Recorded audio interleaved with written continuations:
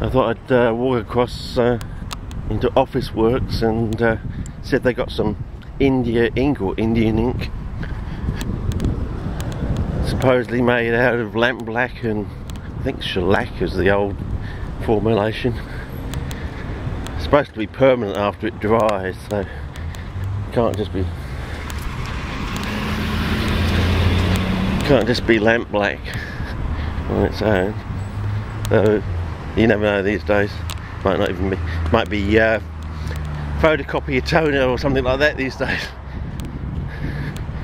Anyway, I just thought I'll walk myself in and see if I can find some. If they still make it, still sell it.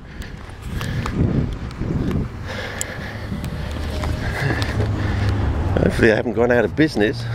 Looks a bit bare in there.